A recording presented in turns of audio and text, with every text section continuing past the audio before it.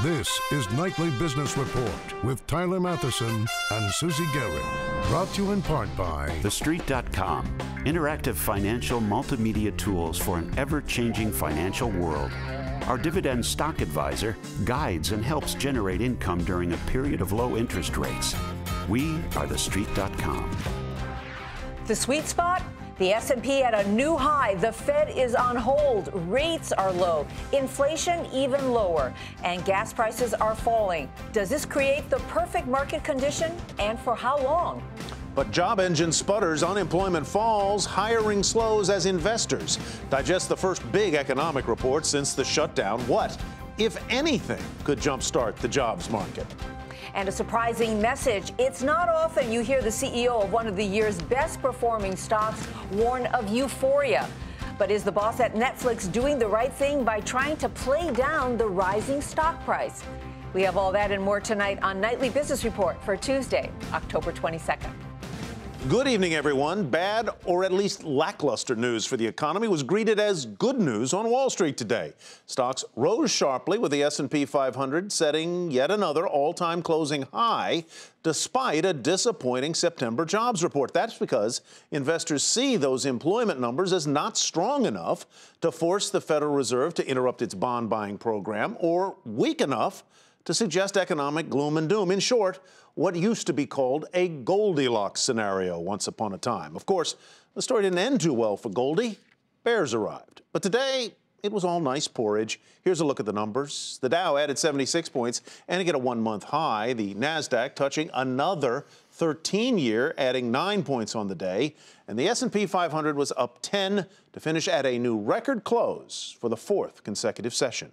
Well, as Tyler just said, the September jobs report was a big disappointment. First of all, the report came 18 days late because of the government shutdown, and then the news was pretty lousy. American businesses added only 148,000 jobs. That was much less than expected, but enough to lower the nation's unemployment rate one notch to 7.2%.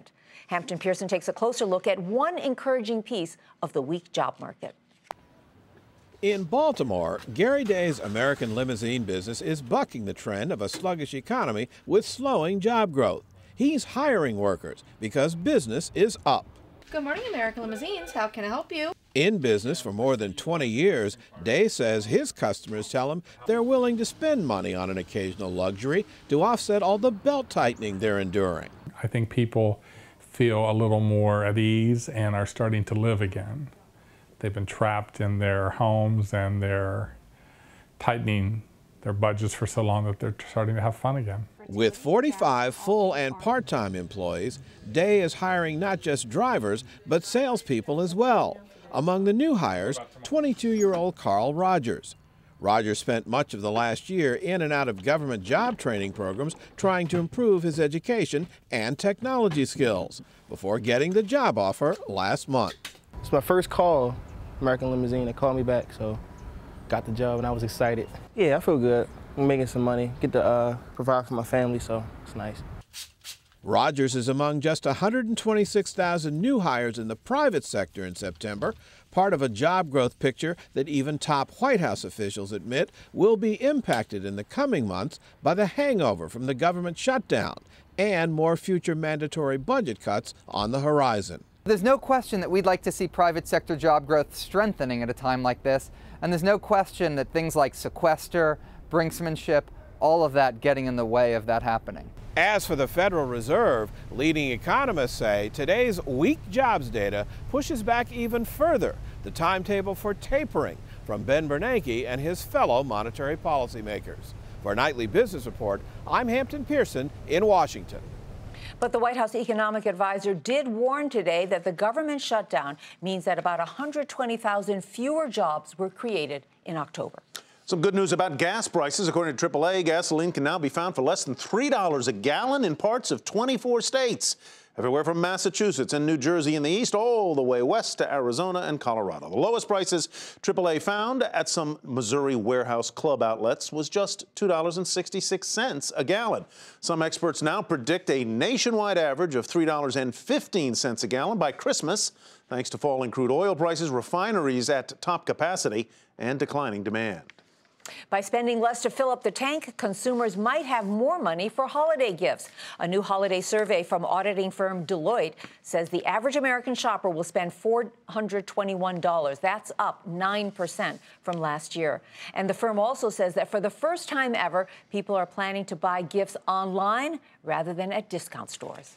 Well, joining us now to talk more about their outlook for the economy and the financial markets, Melaine Mulrain, economist at TD Securities, and Kate Warren, investment strategist at Edward Jones. Welcome to both of you.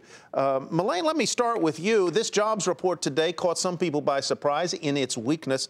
What do you expect for the job market over the next, say, 6 months?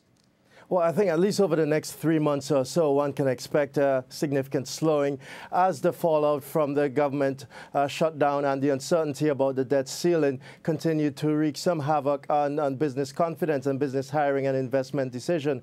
But I think once we move beyond December and January, if we get the political stalemate resolved with this conference committee that has been set and mandated to come to an agreement by December, I think the fundamentals are in place for us to have a sustained push higher, which is unlike what we've seen over the last 2 or 3 years. The fiscal uncertainty has continued to stifle this economic recovery and has ensured that we haven't been able to sustain a higher push in employment growth or economic growth.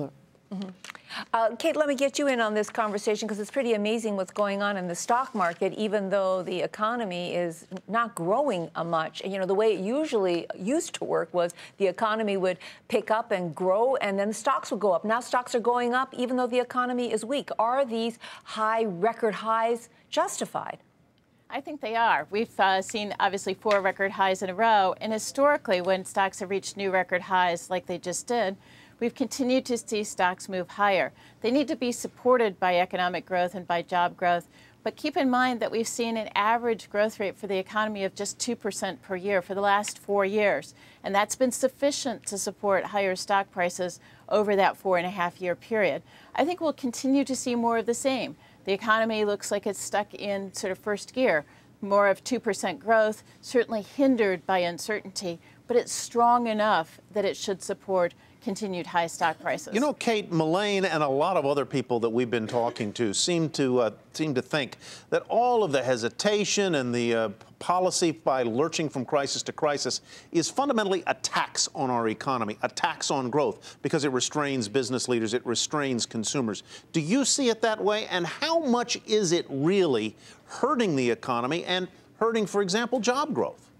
I think it's hurting the economy in 2 ways. It's not just, and I wouldn't quite call it an attack. I think it's undermining confidence. A tax. No, I think it's undermining confidence, and that does reduce hiring. It does reduce overall economic growth. But there's a second way, which is the cutbacks in government spending, as well as the higher taxes that all of us started paying this year, are actually reducing overall economic growth by about 1% right now. So the private sector, even though it didn't hire very much in September, is growing closer to 3%. So I think there's 2 ways. We'd see even stronger private sector growth if we weren't constantly being worried about what the government would do next and whether rules and regulations would keep changing.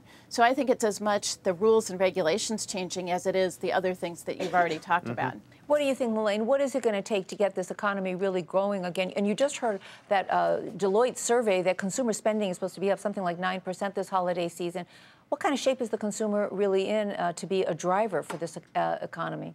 Well, you'll be surprised if I tell you the consumers are in their best shape they've been in about 5 or 6 years. For the simple reason, if you look at the household balance sheet, they are far better than they were 2, 3 years ago. And what we've seen over the past year is higher home prices and higher equity prices. Whether or not you want to question whether the sustainability of that, they have pushed consumer household wealth to close to record high levels, and that will underpin some improvement in spending that we expect this holiday season.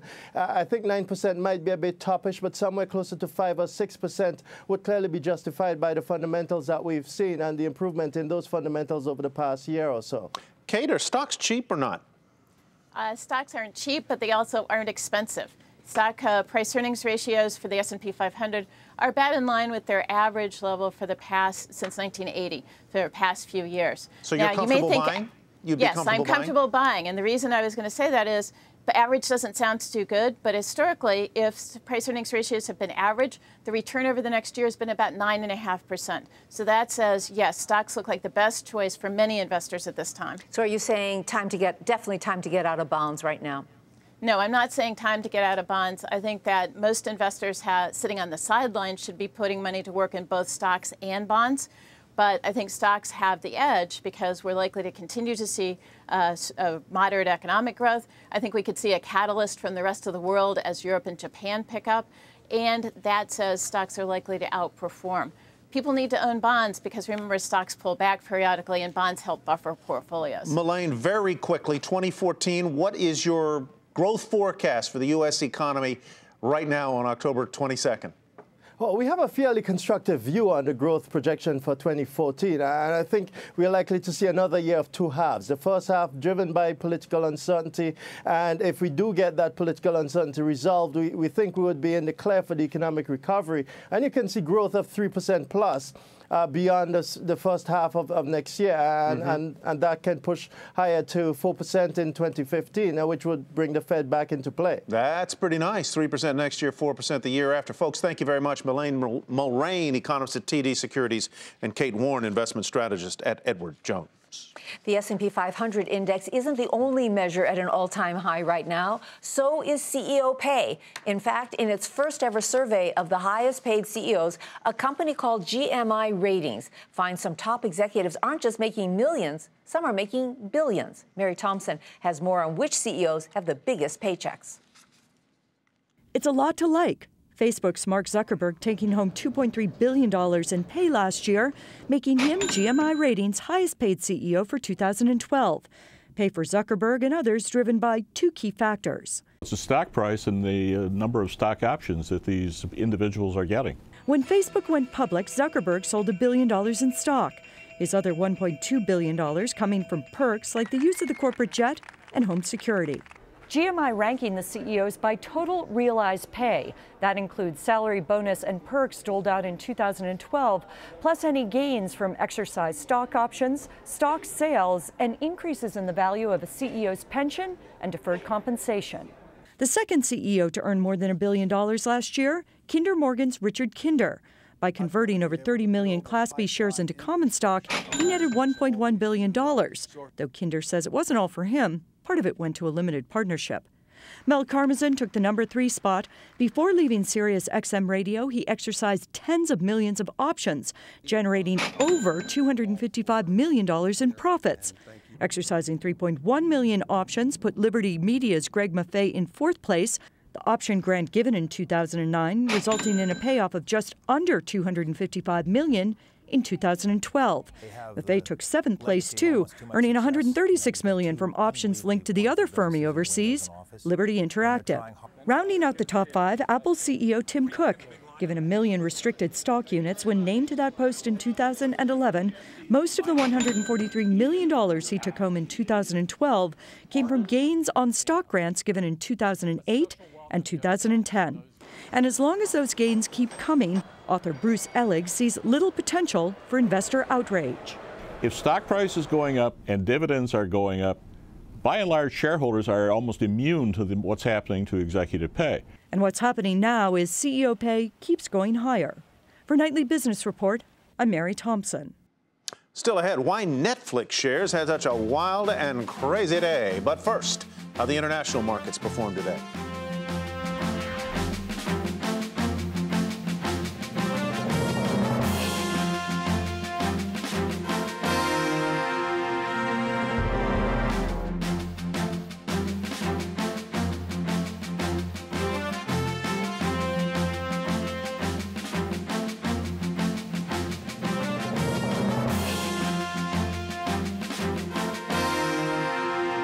A rough day for Netflix, and this chart tells the story. You can see that it popped after yesterday's earnings. Look at that little Matterhorn-like rise there on a quadrupling of profits. But shares gave back those gains today, trading at 8 times their 50-day average volume, with more than 17 million shares flipping.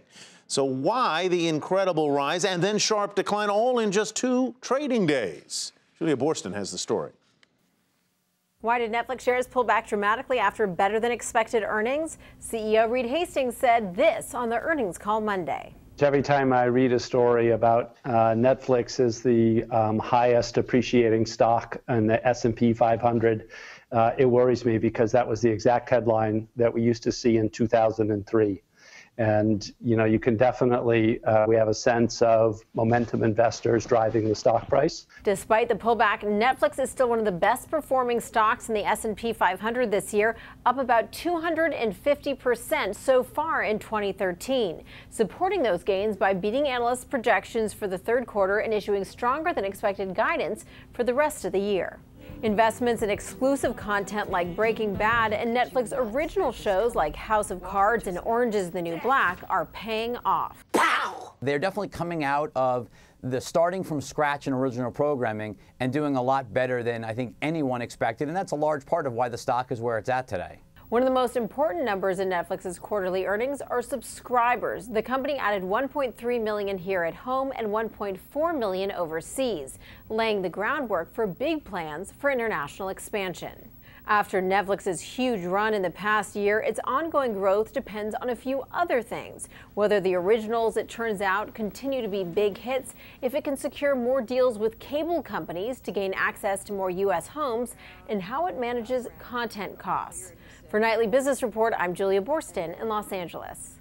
And late today, hedge fund manager Carl Icahn disclosed that he lowered his stake in Netflix to 4.5%. About a year ago, he first disclosed a 10% investment in the company. And for more on Netflix, CEO Reed Hastings' strategy for the company, head to our website, nbr.com. Meanwhile, investors are bracing for a disappointing earnings report from Caterpillar. The world's largest maker of construction and mining equipment releases the numbers tomorrow before the market open. But today, it said dealer sales figures for September were down 9% compared to the same month last year. One bright spot, though, equipment sales in North America rose for a second month in a row, thanks to a pickup in infrastructure and housing construction projects. We begin Market Focus tonight with a late-day earnings report from Amgen, the world's biggest biotech company. Third quarter profit beating estimates as sales of more than a half dozen of its drugs increased by double digits. The company, which makes arthritis and osteoporosis treatments, raised the lower end of its 2013 profit forecast. Shares finished the day higher by more than 2%, 116.21, the close there. An earnings beat for the Dow component DuPont, helped by strong sales of solar panels. The company says increased demand for seeds and fertilizer ahead of the spring planting season will help drive profits higher in the current quarter. But revenues did come in a little shy of estimates, and that kept the gains tepid. At the close, shares up 1% to $60.17. Well, the fellow Dow component Travelers has a weak hurricane season to thank for its record operating profit. The insurance company has also been able to raise prices in some of its business lines, a strategy it intends to stick with, it says. Travelers also authorizing an additional $5 billion stock buyback. The stock finishing the day, though, fractionally lower to $86.71.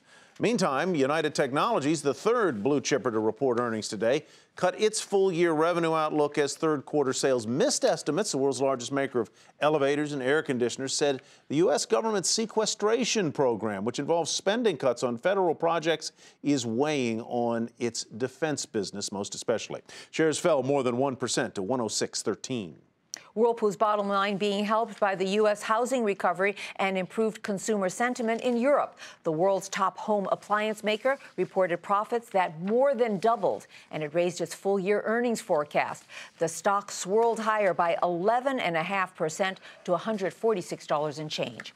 Delta shares took off after a strong earnings report today. Fare hikes, along with strength in the U.S. and Europe, helped boost revenue and push earnings past analyst estimates. The airline also called its revenue outlook, quote, solid through the end of the year. The stock gained more than 3% to $25.49.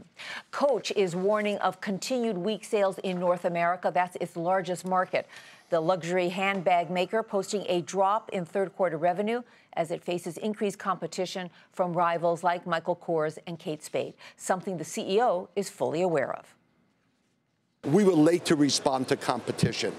and the competition is doing extremely well.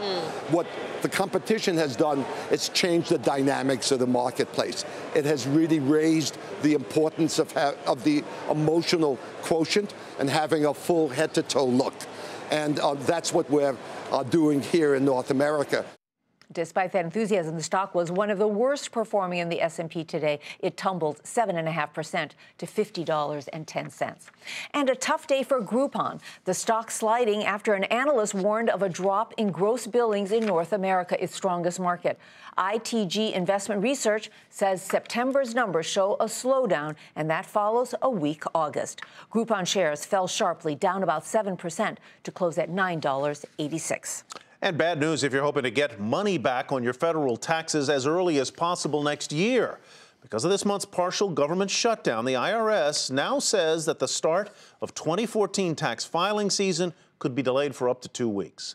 The tax season was scheduled to begin on January 21st, but may now be pushed back as far as February 4th. A final decision on the start date for the filing season will be announced sometime in December. And no matter when it begins, the April 15th deadline for filing your returns remains the same.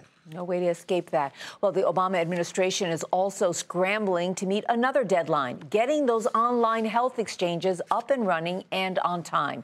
The Department of Health and Human Services has called on Verizon now to fix the problem.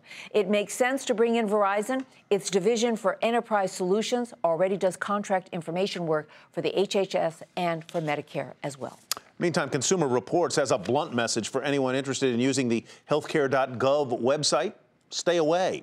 The magazine suggests that people looking to shop for a new health plan avoid the federal online marketplace for another month, giving the government enough time to work out the problems that have besieged its rollout from day one. Coming up on the program, Apple wasn't the only company to unveil a new tablet today. So did Microsoft and Nokia. But can these other tablets chip away at the iPad's lead? But first, let's take a look at how commodities, treasuries, and currencies performed today.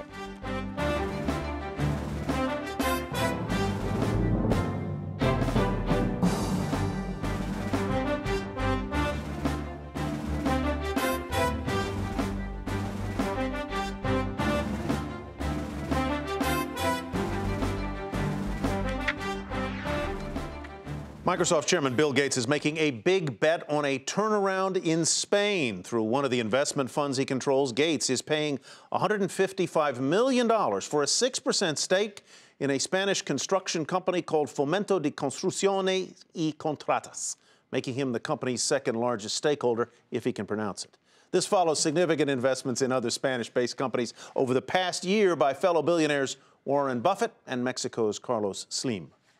And a big day for tablets. Apple, Microsoft, and Nokia all unveiling a new device today, just in time for the upcoming holiday shopping season. Microsoft updated its line of Surface tablets, but it was Apple that grabbed most of the headlines today, rolling out some updated versions of its top-selling iPads. John Fort has more from Silicon Valley. It's a wrestling match now in the tablet market. Apple, the heavyweight in the category, out today with a new lineup of iPads. What's new? The full-size iPad gets a new name. It's now the iPad Air, 30% lighter than the previous version. The iPad mini gets a major upgrade, a Retina display, the latest A7 and M7 chips, and a slightly higher price tag. This time around, the story's not just about the speeds and feeds or even the dimensions of the iPads themselves. It's about how Apple has expanded the product line for the iPad. Now you can get Retina versions of both the iPad mini and the full-size iPad, and if you don't want Retina, you can just pay $100 less. Heading into the crucial holiday season, the new iPads will square off against more affordable tablets from Amazon and Google and renewed efforts from Nokia and Microsoft. I just need a full computer, so that's why I went for the Surface Pro. So it's not just a tablet where you're bound to some app store, it's a full PC basically. I bought it because it has the digitizer pen, but Apple doesn't have any of these pens or kind of devices. The reason they're giving stuff away free is that's the kind of new battlefront, is around the hosted, the web applications. That's something that Google does really well. And what Apple's essentially trying to do is make that value, take that away from Google and really empower their people to have this good ecosystem. So this really was a shot towards Google and a lot of the free stuff that they give away. Investors are likely wondering what it all means for holiday quarter sales and margins. It'll be the first time we've had a holiday season tablet launch with a full year of pent-up demand. So the difference could be significant. New iPads, lots of free software. We'll see this holiday season whether it's enough to fend off the competition. For Nightly Business Report, I'm John Fort. And finally tonight, with the World Series starting Wednesday night, one lucky baseball fan has already snagged the deal of a lifetime, a ticket to Game 1 in Boston for just $6. The fan spotted the $3 ticket on StubHub, the secondary market vendor, paid the $3 service fee, and will be sitting in right field of Fenway Park tomorrow night for less than the cost of a Fenway Frank. The price does appear to be a mistake, but there's been no official word from the seller. Meantime, the latest data from another secondary ticket marketing site, TickIQ, shows just how lucky that fan is. Average ticket prices are over $1,500 at Fenway Park in Boston. In St. Louis, they're cheaper, $962 on average. Both towns crazy for baseball. I've got a deal for you. Just come over to my house. Best seats Free? in the house. And I can Free. watch? Yes, you popcorn, hot dogs, cracker, yes, maybe some beverages, you want, the whole Tyler. thing. All right, Susie. That's Nightly Business Report for tonight. I'm Susie Garrett. For more on the stories we covered, go to our website, nbr.com. And I'm Tyler Matheson. Thanks for watching, everybody. We'll see you back here tomorrow night. Nightly Business Report has been brought to you by TheStreet.com, interactive financial multimedia tools for an ever-changing financial world. Our dividend stock advisor guides and helps generate income during a period of low interest rates. We are TheStreet.com.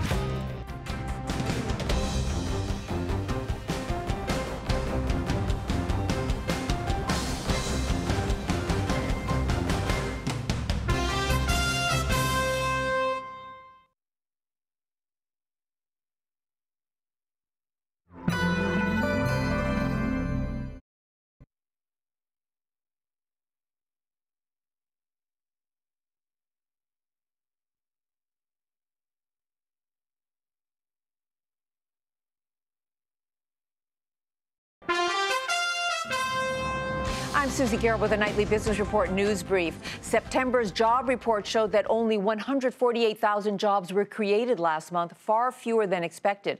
The unemployment rate fell to 7.2%. On Wall Street, investors are hoping the Federal Reserve will hold off on trimming its stimulus program. That meant stocks rose sharply higher, with the S&P 500 setting another all-time closing high. The Dow added 76 points, the Nasdaq touching another 13-year high, adding 9 points on the day, and the S&P up 10 points. Shares of Netflix plunged 9% today on some profit-taking, despite profits quadrupling last quarter. And Nokia, Microsoft, and Apple all releasing brand new tablet computers. Apple says the new iPad Air is 8 times faster than the original. Be sure to tune into Nightly Business Report right here on your public television station.